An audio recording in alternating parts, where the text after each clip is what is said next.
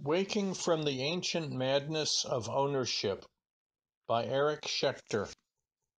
Part 1. Introduction.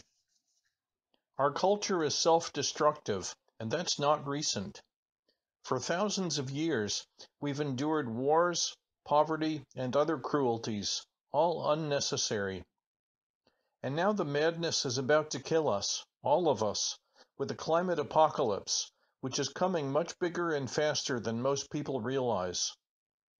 These problems can all be traced to a practice that we have long accepted as normal, the practice of not sharing with our cousins.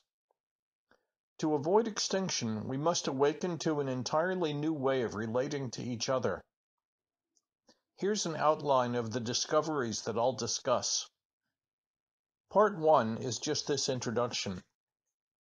Part 2. Climate change is coming much bigger and faster than we've been told. It's like we're about to fall off a cliff.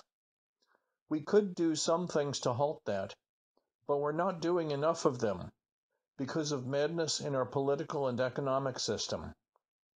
Part 3. For ages, our lives have been based on private property, and now it's hard for us to see anything wrong with that or to imagine any other way of life. Part 4. If we don't share, we trade. Trade, even when honest, increases inequality, concentrating wealth and power. And power corrupts. Part 5. Capitalism is ecocidal. Its side effects kill everything. That's inherent in every version of capitalism. It can't be reformed away. Part 6. Property and competition make us insane. They enable loneliness, fear, hatred, racism, sexism, bullying, random shootings, war, etc. But we accept these as normal. Part 7. Money is influence. So we have plutocracy, that is, rule by the rich. The rich might save the world if they were an organized conspiracy of slave drivers, but unfortunately they're just an unruly mob of thugs. Part 8. We need 2 revolutions, a long-term one to make the deep changes we really need, and a quicker one to keep us alive long enough to develop the long-term one. And now the details. Part 2. Climate. Corporate news media keep telling us about flooded cities in the year 2100. But I'm more worried about fire and famine by 2025 and extinction by 2035. Larger parts of the world are burning every year. Crop failures have already begun, and the whole process of climate change is speeding up. Al Gore's slideshow got a lot of people to start thinking about climate change. He's one of my inspirations for this slideshow, but he didn't go far enough. UN climatologists and corporate news media say too little about feedback loops and tipping points. I'm a mathematician, but I'll put this in non-technical terms. A feedback loop is a process whose consequences are also causes, like rabbits making more rabbits. There are many feedback loops in global warming. Here are 2 examples. A. Excessive heat kills plants, releasing carbon, whose greenhouse effect causes more heating. B. Warming melts ice, so less sunlight is reflected, so Earth warms more. Feedback loops cause exponential acceleration.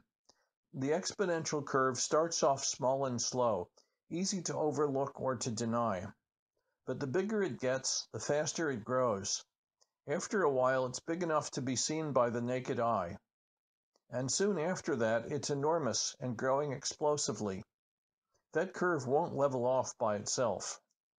Carbon neutral is not enough. We need to go carbon negative.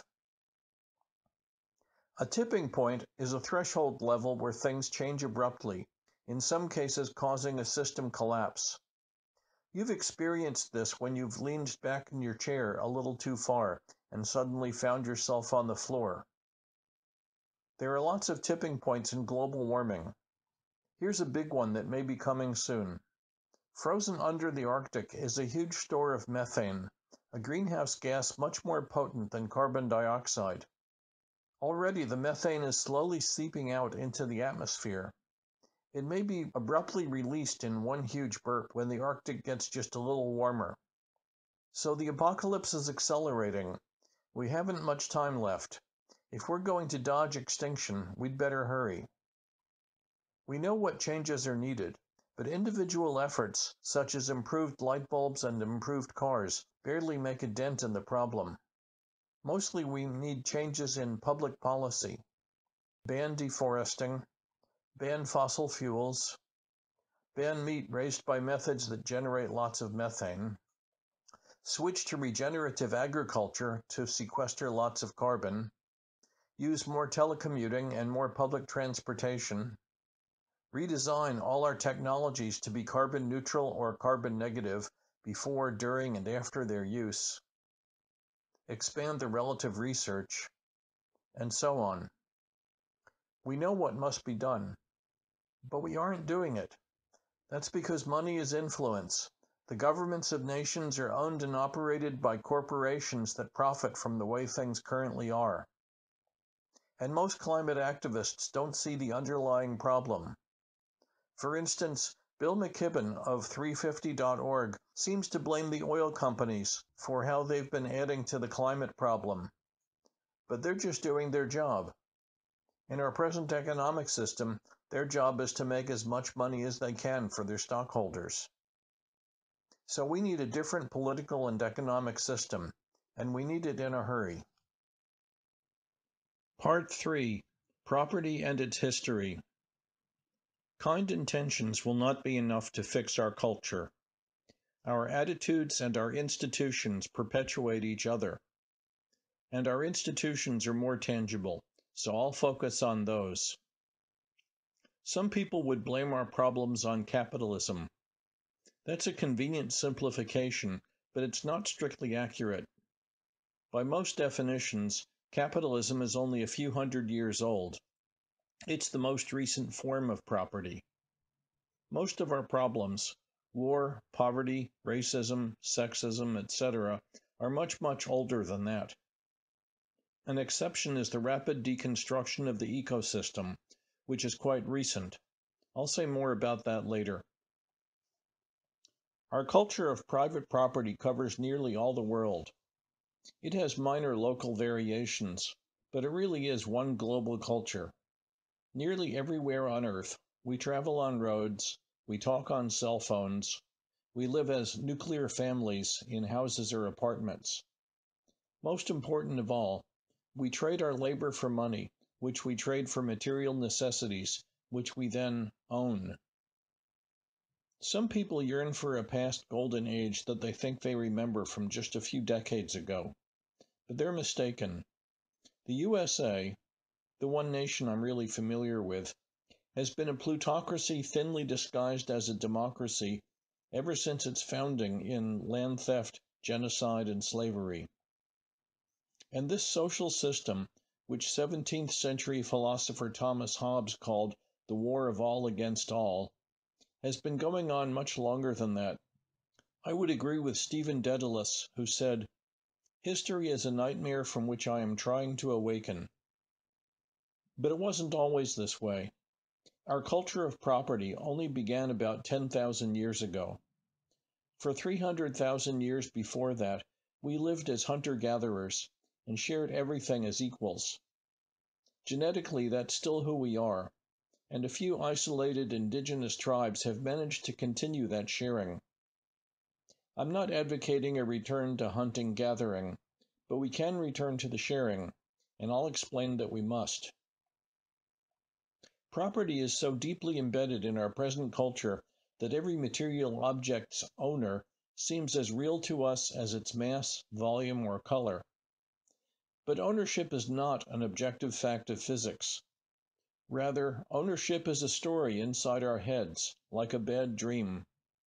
It's a story that we agree upon, though it was initially imposed on us by violence, and it's still maintained through the threat of violence.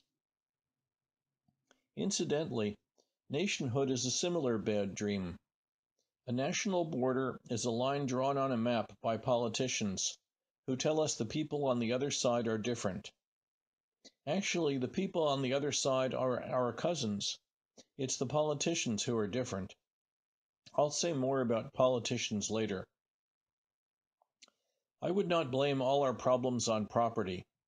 Rather, the concentration of power is the root of all evil. Power corrupts, as we see in domestic violence, police brutality, prison torture, corporate fraud, and all the assorted crimes of politicians. Power is concentrated through property, but also through hierarchy.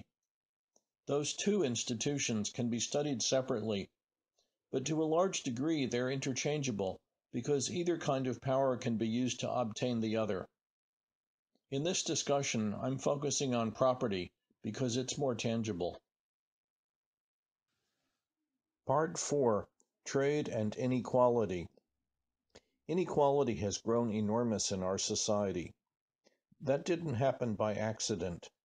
It's built into the system, as I'll explain. If we don't share, then we must trade for money, labor, food, rent, everything. Every transaction in our economic system can be viewed as a trade. Even loans with interest are a form of trade. Money now for more money later. The rich defend trade, saying, "If I have something you want, and you have something I want, why shouldn't we trade?" Such trades are the essence of freedom. They are describing trade as an isolated incident, and trade seems innocuous. Most people don't see anything wrong with it. But I'm going to talk about its long-term consequences. It's a lot like the board game Monopoly, which you've probably played at least once. In the beginning of that game, all the players have money in their pockets. Everyone is on a shopping spree. No one feels threatened.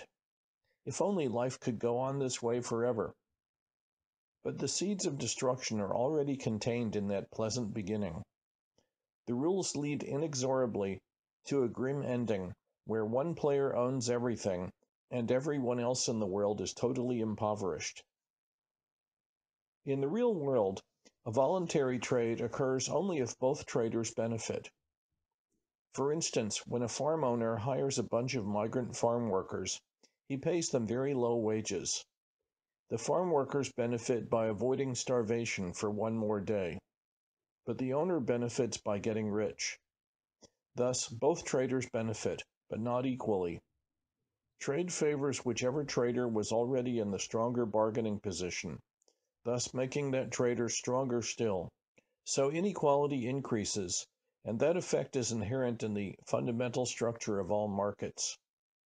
It can't be cured through mere reforms. And this phenomenon doesn't depend on the monetary system.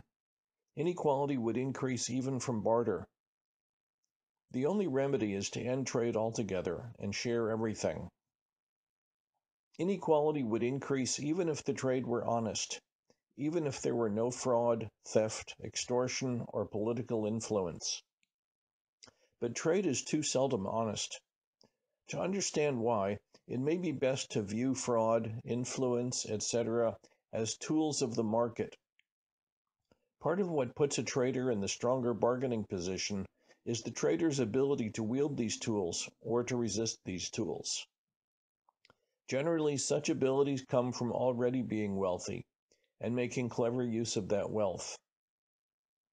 A big corporation can afford a team of lawyers more easily than can a single consumer or a small business. For instance, Monsanto routinely sues a small farmer if some of Monsanto's patented poisonous seeds blow onto the small farmer's land. This differs from an armed stick-up only in form, not in substance. Part 5. Externalities. A trade price is negotiated between buyer and seller, but that price doesn't reflect a variety of unmeasured side effects. Those affect other parties who didn't get to participate in the negotiations. Those side effects are called externalized costs, or externalities, because they are outside the considerations of the negotiations. Studies have shown that no modern corporation would be profitable if it had to pay for all its externalities. The basic principle of capitalism is get all you can, every man for himself, and to hell with the commons. And that's why the commons is being destroyed, including the ecosystem on which we are all dependent. And destruction of the ecosystem is speeding up because modern science magnifies all we do for good or ill. Apologists for capitalism claim that the accidental side effects of commerce are random, like a coin flip, and so they could be either harmful or beneficial. But in practice, the side effects are about as beneficial as the random movements of a bull in a china shop. Don't trust so-called market solutions to climate or any other problem. So-called green capitalism is a lie. What makes a company rich is not making a product better, but persuading people that one's product is better. The coal and oil companies lied for half a century. The only really trustworthy solutions are those which do not involve profit for anyone. Part 6. Insanity. Property separates us from each other. You keep your stuff in your house, I keep my stuff in my house, and God help the people who have no house, because no one else will help them. Your loss is not my loss, and may even be my gain. The market makes us all commodities to be exploited or discarded.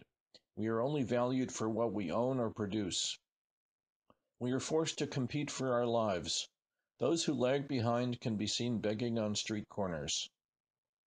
Competition kills empathy, and then we find it easy to blame others for their problems and for our own problems too. This enables racism, sexism, bullying, random shootings, austerity, authoritarianism, nationalism, imperialism, etc. This culture of madness began in the Middle East around 10,000 years ago with the invention of separate property. It spread by the sword throughout the Old World, and then Columbus brought it with him to subdue the Western Hemisphere as well. Native Americans had already seen this sickness occasionally, not in a culture-wide phenomenon, but in individuals, and so they had a name for it, Weedico. We are told that competition brings out the best in us, but actually it brings out the worst: lying, cheating, stealing, murder. To give capitalism credit for science is as foolish as crediting me for Tom Petty's music because I was born in the same year. And competition is unnecessary. Anything that can be done competitively can be done better cooperatively. We would like to have jobs that are meaningful and creative, jobs that make the world a better place. Perhaps teachers, nurses, and firefighters experience that, but few others do. Most workplaces in our society are owned by just a few people, and most of our jobs are structured primarily to make those rich people richer. Privately owned workplaces are little dictatorships. That, and not laziness, is why we hate Mondays. We are told that the market pays us according to how much we produce, but actually the market pays us according to how much we control. Your boss is paid hundreds of times more than you, but he's not hundreds of times smarter or more hardworking. Rather, he's standing between you and the money.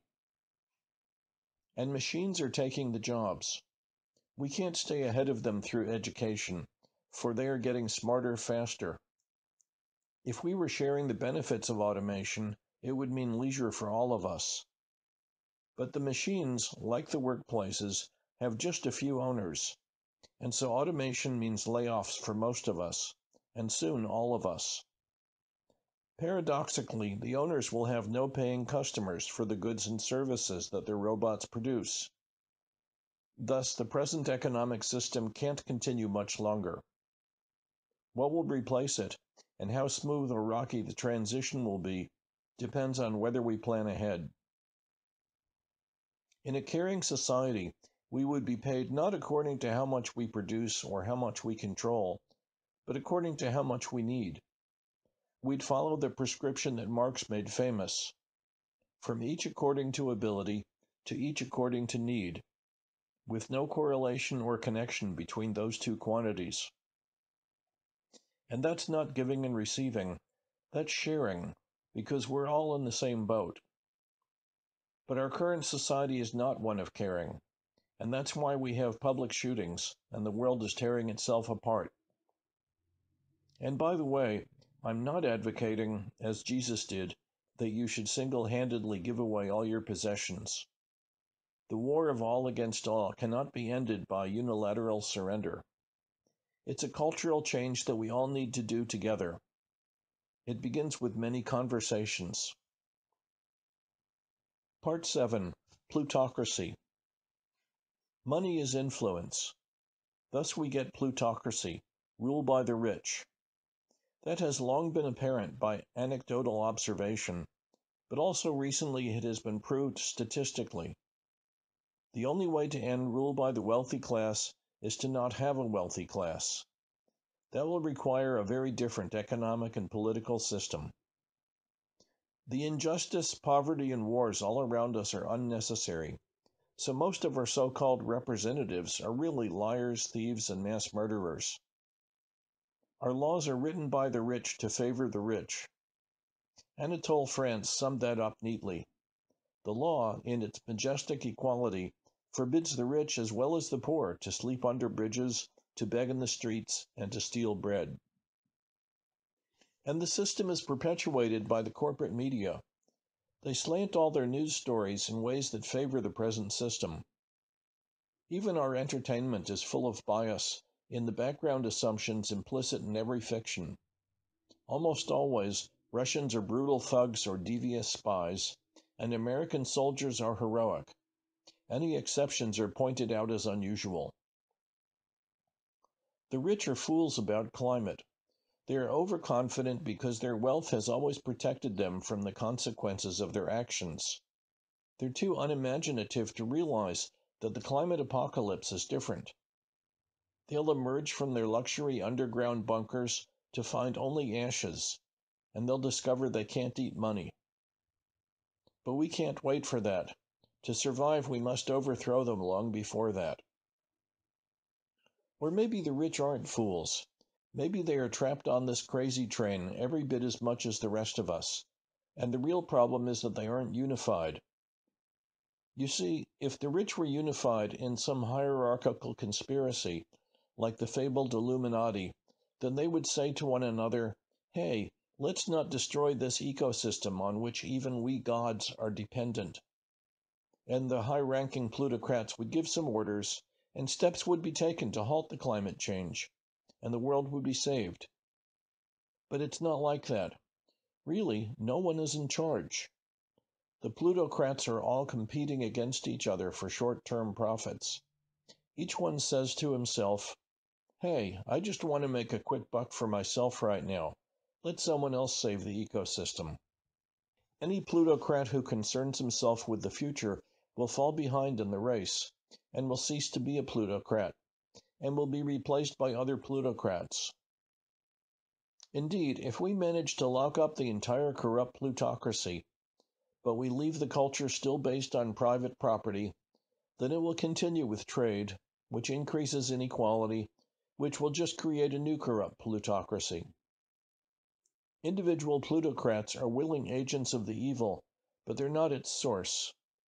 The real problem is not individual capitalists, but the system of capitalism. Part 8. Two Revolutions. Let me first briefly restate where we are.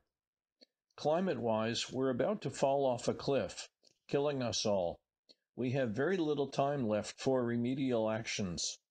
And remedial actions are blocked by our crazy plutocracy, so we need a revolution to overthrow them. And we don't want to just replace them with a new crazy plutocracy, so we need to end the institutions that cause plutocracy. Those are the ancient institutions of hierarchy and property, in which we have believed for 10,000 years, not realizing that they were the causes of war and poverty and all our other ills. Ending those institutions will be an immense cultural change, our biggest in 10,000 years. We'll awaken to peace and love. But that spreading of ideas will take a great deal of time, which we don't have. At first glance, it appears we are fucked. But I see some hope in a two-pronged approach. We already have decentralized work going on simultaneously for two revolutions, a quick infrastructure change and a slow cultural change, by two different but overlapping groups of people. The slow cultural change is to end hierarchy, property, and plutocracy. Its first step is lots of conversations. If you like this video, recommend it to people. I think this revolution must be completed by about 2030. And I think it will succeed if the ecosystem doesn't collapse first. The quick infrastructure change is to delay the collapse of the ecosystem. We must redesign all our technologies. This revolution must start getting results by around 2022, or we're all doomed. The quick infrastructure change may require negotiating with plutocrats, because overthrowing them would take too long. But in this process, don't let the green capitalists fool anyone. Their scams would squander time we can't afford. And our work to save the ecosystem will only last if the slow revolution also succeeds. So don't let the plutocrats stop us from spreading the ideas of cultural change. People working on one revolution don't have to be working on the other, but of course they mustn't block the other. Here in the USA, I'm endorsing Bernie Sanders' 2020 campaign for president. I see that as our best hope for the quicker revolution. Among the candidates who have any real chance of winning, he's the only one taking climate seriously enough. He's also the best candidate on all the other issues. He's spreading some of the ideas we need, more effectively than any socialist party has done in years. As a major candidate, he's already putting his bully pulpit to good use. As president, he'll have a bigger bully pulpit. He understands and has stated that his main task as president is not to negotiate with other politicians, but to rally the public around an agenda that they already agree with. Support Bernie as though our lives depend on it, because they do. The text transcript for this video is at leftymathprof.org/madness. The blue underlined phrases in it are links to related materials.